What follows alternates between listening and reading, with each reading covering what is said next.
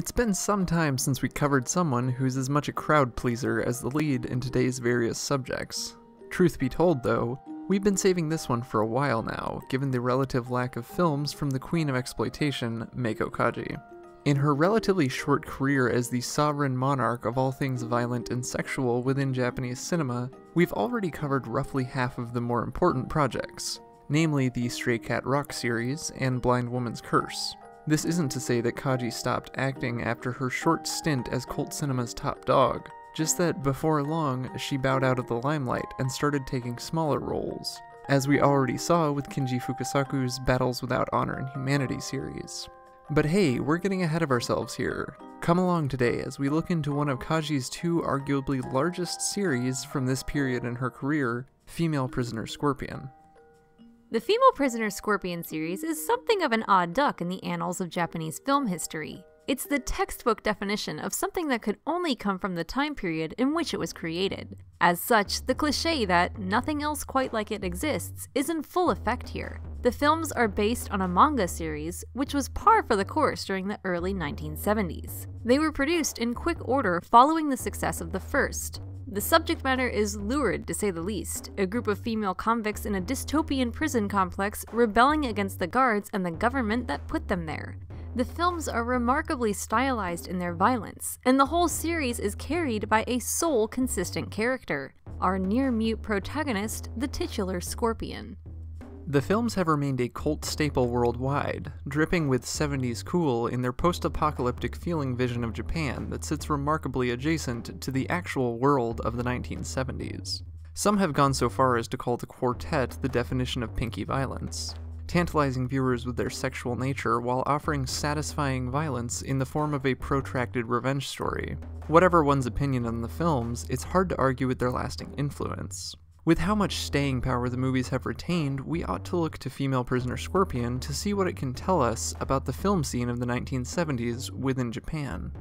Female Prisoner Scorpion's first iteration, Female Prisoner number 701, Scorpion, saw release on August 25, 1972, making it arguably one of the first major examples of a woman in prison film. This could explain right away why the film is so markedly different from its American and Italian counterparts in the genre, which wouldn't hit it big until the later 1970s and into the 1980s. Not present yet is the rampant nudity, save for the opening title sequence, with the camera instead focusing on the overblown violence between the women and the guards of the prison. The film, being the first for director Shunya Ito and one of Kaji's first top-billed projects, was not expected by the studio to do particularly well, given how overscheduled and over-budget it went. However, upon release, Female Prisoner number 701 struck a chord with Japanese audiences. Almost right away, it was bumped from the secondary slot in its screening to the headliner. What was it that people saw in Kaji's fierce Scorpion in 1972? As we previously mentioned, the film and the series as a whole used a manga series of the same name by Toru Shinohara as their jumping-off point. Shinohara is known for his portrayals of undaunted, fierce women through his works, and Scorpion is no exception. Given the trend of the time to adapt manga in a gambit to attract a younger, larger audience, Toei bought the rights to this series of his, and began production on multiple movies, hoping to cash in on the trends of the time.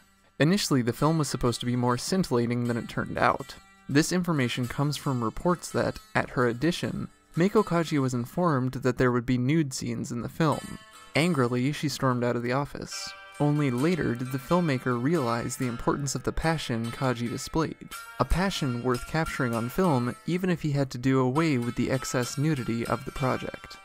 The first film deals with Kaji's character, Nami Matsushima, falling in love with a corrupt police officer. The officer screws her over and sets her up to be sexually assaulted by a group of gangsters. Angered at having been duped by this man not once, but twice, given that she also gave the cop her virginity, she seeks revenge. Failing to kill him, however, she is put in a woman's prison, where she is branded Prisoner 701.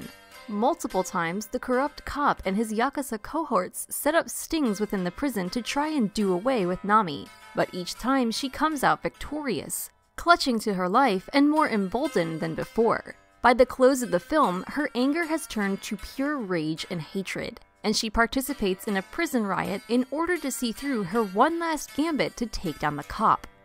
As we said, female prisoner number 701 hit a nerve with the public. It toppled all expectations at the box office, and cemented the continuance of the series. Granted, Toei already had plans for the future with Kaji and Ito, but this early success meant that any future Scorpion films would receive more fanfare than the initial release of Part 1.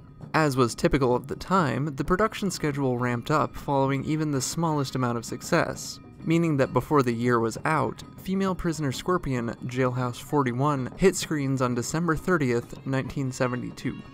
While there is an amount of continuity between all 4 parts of the series, we would argue that the greatest bond rests between this film and its predecessor. That is to say, while parts of 3 and 4 are definitely within the same timeline, they can likely be viewed without complete prior knowledge of the series and still be understood. Jailhouse 41, on the other hand, represents the truest form of a sequel, picking up more or less right where Female Prisoner number 701 left off. We join Nami, aka Scorpion, after she has been placed in solitary confinement due to her violent, antisocial behavior. As luck would have it, the warden of the prison is up for a promotion, and an inspector is coming by to see all the facilities and inmates at the opening of the film's events. Scorpion, using a handcrafted shank, injures the warden in front of the inspector, once again inciting a riot and, hopefully, stopping his promotion. As retribution, the warden sends Scorpion alongside several other violent women to a labor camp. Along the way, however, they stage a breakout from their transport. The remainder of the film follows this band of misfits trapezing through the Japanese countryside, evading the prison guards and searching for civilization. Jailhouse 41 takes a remarkably bleaker tone than the first film, if only by virtue of it being a road movie. The cold grays of the prison are replaced by the wide-open dirt fields through which the women travel. Landscapes that might normally be used for idyllic photo opportunities to showcase the natural beauty of Japan turn into areas of terror, where the women could be hunted from any side. Without cover and with only one rifle between the group, this film becomes a more tense and at times hallucinatory viewing experience. Good things must come in threes, so it was only natural that the Scorpion gravy train kept rolling into 1973. On July 29th, the third film of the franchise, Female Prisoner Scorpion Beast Stable, was released to theaters. Unfortunately, this would be the last collaboration within the series between Shunya Ito and Meiko Kaji. Fortunately, even after working together this many times, the duo found new ways to mix things up while keeping the narrative and characters in line with the rest of the films. This time around, the film is all about Meiko Kaji's hat. Okay, I'm totally kidding. This time, we follow Scorpion outside of prison, creating a whole new dynamic right off the bat. This works out for her until she runs afoul of a newly introduced ex-con who knew Scorpion in prison. Her Yakuza lackeys look for Scorpion, while the police try and track her down as well. As such, we have the reckless violence of the guards from prior films filled in by the gangsters, while the cops present us with a cooler, more calculated approach to hunting Scorpion. Ultimately, Beast Stable fared well for the franchise, but Shunya Ito decided that he had had enough. Though he had won accolades for his works on the franchise, it seemed that Ito wanted to spread his wings and work on other projects. After all, Scorpion was all he had to his name as director at this point. That being said, the show had to go on, and Toei called in a director who, despite working for multiple production houses by this point, was a faithful purveyor of program pictures. You'll remember Yasuharu Hasebe as the director of 3 of the 5 Stray Cat Rock films, meaning he and Kaji already had rapport stretching back several years. 701's Grudge Song, released December 29, 1973, would be the final film in the franchise, and in some respects, it's understandable why. This time around, Hasebe used his signature style to tell the tale of Nami meeting the first man she can trust in all the time since the first corrupt cop. Like Nami, this gentleman has fallen in with a bad crowd, and the two hit it off. However, before long, things turn sour for the duo, and they end up becoming less friends and more enemies. Clearly there's a bad rabbit in this block, and it's got my pink clown enemies. All the while, the police are still hunting Scorpion, this time trying to strike at her newfound weak point by pursuing this man as well. Grudge Song suffers from some bizarre characterization choices that leave it feeling like it's totally removed from the other film's save and name. This makes sense when you consider that the dynamic duo of the initial trilogy had been broken up, and that Kaji was the main, if not the only, bridge between the series at this point. Grudge Song is not a bad film per se, given that it has its own host of positives to mention. The visual style, the continuance of Kaji's ruthless violence, the more somber tone compared to the prior films. We simply mean to say that the disconnect within the franchise is notable here. Regardless of personal feelings about the individual films of the franchise, there's a good bit that the female prisoner Scorpion films can teach us. Of course, there are the elements that we've gone over in detail, which you can learn more about from the episodes on screen right now. The penchant at the time for adapting manga, the advent of pinky violence, the production line style of filmmaking during the 1960s and 1970s. At the risk of repetition, we won't keep going over these elements here. Rather, let's look at why, amidst these various movements, Female Prisoner Scorpion achieved such a high level of notoriety, and why the films are still remembered fondly to this day. Visually, the films are masterful on a number of levels. The first three fit into their own category here, while Grudge Song stands alone, given the differences in style between directors Shunya Ito and Yasuharu Hasebe. What unifies the two, however, is their usage of eye-catching, acid-laced visuals, especially during fight scenes or periods of exposition. Ito utilizes a visual metaphor for Nami's loss of virginity, which draws to mind the Japanese flag, the flag that we see proudly displayed at the start of the whole series. The flag here shows the facade the prison and its guards are attempting to uphold in spite of the seedy happenings underneath this proud veneer. Similarly, Nami's virginity being lost to a corrupt cop, and summoning up the same image may be intended to show the director's views on how women were treated at the time, as people to be used for personal gain on the part of men. The second film, Jailhouse 41, while being perhaps the most dystopian of the films, with visuals verging on post-apocalyptic, also contains the most hallucinatory sequence of the series. Here, we're shown the history of Nami and her fellow escapees by means of an elderly woman singing their life stories to the accompaniment of whacked-out visuals detailing the events. Who is this woman? Why did they find her in the mountain? The film is unconcerned with questions like these, instead favoring a visually interesting means of providing exposition rather than merely conveying it via dialogue. The third film is much the same in terms of stylization, though of course the setting confines the space of these bizarre set pieces. No longer are our protagonists wandering the wastes in search of their homes. Rather, Nami hunts alone amidst the crowded streets of metropolitan Japan. After everything that came before, this film almost feels mundane, until one realizes the implication, that there could be a scorpion lurking in any alleyway or subway station. The final film is a notable departure from Ito's style, given that it's more muted in comparison. The world of Grudge Song, while still concerned with the dark, lamplit nightlife of Japan, is remarkably closer to what 1970s Japan actually looked like, rather than taking minor differences and making them utterly pronounced like Ito did. Hasebe instead embraces the more realistic darkness of the world in which he already lived. This likely dealt a blow to the continuity of the series as well, making the final film feel more like a hard-boiled revenge detective thriller rather than a post-apocalyptic exploitation extravaganza. The difference here makes sense when we consider the differing backgrounds between the two directors. Hasebe at this point had been directing for some time. He had broken away from Nikatsu and begun working for any studio who would hire him, given his reputation as a solid, reliable program director. We went more in-depth into his background in the Stray Cat Rock episode.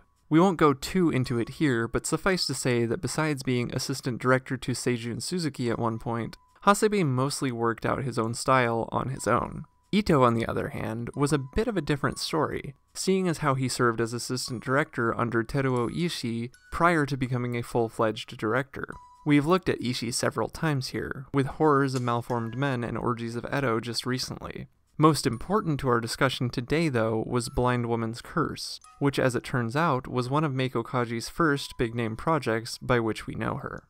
When you consider the bizarre Edo-Guro-inspired visual style of Ishii that we've talked about in each of the previously mentioned cases, it's no wonder Ito's own flair would hit so close to home. Sure, Ito remained more grounded in these early directorial projects, not using deformed characters or Buto dancers to set his films apart as Ishii did. Rather, Ito seems to have learned from Ishii how to effectively draw out the grotesque side of human violence and distill it into his own approach. The Scorpion films thus end up feeling less like the lineage of Edogawa Rampo and more like ultra-violent revenge thrillers. Ito doesn't concern himself with period dress and the nobility of a time gone by, but instead looks to the bleak future he may have foreseen. The films on display here are also remarkable in how they gave a voice to an audience which remained criminally underrepresented at the time, that of the empowered female. There's a reason why these films, alongside the two Lady Snowblood projects, hitting screens when they did meant so much for their legacy.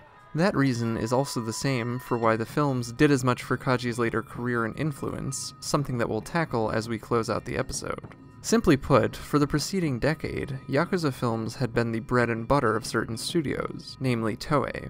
In fact, the previously mentioned major debut of Kaji's new persona was in Blind Woman's Curse, a Yakuza movie. Around this time, the early 70s, experimentation was rife throughout the industry. These old standards, the Yakuza film, the period film, the chivalry film, were beginning to pull in less revenue, and studios needed to adapt to stay afloat. Without this internal strife, it's questionable if Kaji's earlier successes in delinquent films like the Stray Cat Rock series would have even been successful, or possible. After several years of this experimentation with badass female roles, though, Toei, among others, were willing to try slightly larger projects, chief among which was the debut of Scorpion. As we discussed earlier, the first film in the series wasn't even intended to do very well in theaters. Home video wasn't a factor yet in recouping production costs, and the studio seemed resigned to the fate of losing money on Female Prisoner number 701. Ito had demanded that the film be shot in sequence, which resulted in the aforementioned 4-month production. This, in and of itself, shows that either Toei was in too deep to stop and scrap the project, or that they saw some potential in what Ito and Kaji were doing. Either way, what seemed like a recipe for disaster actually turned out quite well. Something in Kaji's portrayal spoke to the film's audience. She was cool and calculating, intelligent and vicious, everything that a modern woman might want to be, and everything that a modern man might want in an assertive, self-confident woman. What may surprise some viewers is the realization that in the later films of the series, Nami almost never speaks. In at least one of the films, she literally has only 1 or 2 lines. Thus, she had to do a lot more legwork in terms of acting with her body and her expressions. That glower that she's known for to this day may not have been born on the set of Scorpion, but it was certainly perfected here. What we're getting at here is that Kaji's work on the Scorpion series spoke volumes about what audiences wanted to see and how they wanted to project themselves onto the films they watched, but also about Kaji's acting prowess. In short, she was the perfect actor for the role, and what she put together with Ito and Hasebe left a lasting impression of the empowered, scorned, embittered woman, which had not been put to screen so perfectly or exactly before. This also cemented Kaji's image as Scorpion, an image which remains borderline inseparable all of these years later. Like Marlon Brando as Don Corleone in The Godfather, or Anthony Hopkins as Hannibal Lecter, Kaji was an actor with a bit of a career both behind and ahead of her, but Nami Matsushima became a part of her public persona. What's more, the films helped her career in terms of transitioning to stardom as well as tapering off from said stardom. Kaji had already begun her singing career working on the theme song for Blind Woman's Curse, but it was 701's Grudge Song, the series theme, that really cemented her music career. Again, the theme for Lady Snowblood helped on this path as well, but we'll get there another day. Not long after Female Prisoner Scorpion, Kaji began taking minor or secondary roles in films once again, something we discussed with the Battles series. We can't speak for her, but it seems like she had done what she wanted in terms of being a leading lady, and that she instead wanted to pursue roles which were more challenging or which interested her more deeply. She continued acting and singing for a time before eventually disappearing from the scene almost entirely. Every now and again since the 1970s, Kaji has shown back up in either role, as an actor or a singer. What's more, just recently, Kaji was named one of Vogue Japan's 6 Women of the Year for 2018. So we can say that even today, decades later, Kaji is still doing well for herself. We'll be honest, in terms of textual analysis, there's a wealth of things we could go into with Female Prisoner Scorpion. But in all honesty, we wanted to take this opportunity to switch things up a bit format-wise. Rather than delve into the potential themes of politics, feminism, misogyny, prison corruption, or anything else that might come to mind, we instead wanted to discuss how the female prisoner scorpion films came to be as they are, and the legacy they've maintained to this day. If you're interested more so in analyzing the films, we strongly encourage you to check out Tom Mess's book Unchained Melody, which explores the entirety of Kaji's acting and singing careers. The chapter on Scorpion goes more into just what Ito and Hasebe might have meant with some of their thematic inclusions. Additionally, we recommend the book as a whole, which is available from Arrow Books, as we heavily used it for research given the sheer amount of research that Tom Mess obviously put into this project. Check out Female Prisoner Scorpion, which has been preserved and transferred into high definition for American and British audiences in Arrow Video's beautifully crafted box set, containing all 4 films and oodles of extra goodies. All of the films might not 100% hold up to the test of time, but they're all worth checking out at least from the perspective of film history. Some of them are fantastic, while others might be of lower quality, and of course that's just our perspective. Our perspective is also that they're essential viewing for understanding the cultural zeitgeist of the 1970s within Japan, as they are for understanding the changing tides of cinema at the time. Let us know below what you think of the series, and which film is your favorite. Stay tuned on Cinema Nippon, where someday we'll get back to Meiko Kaji's works, and close out her career as a leading lady with a discussion of the Lady Snowblood films. For the time being though, we hope that everyone has a fantastic holiday season, and we hope to see you around soon.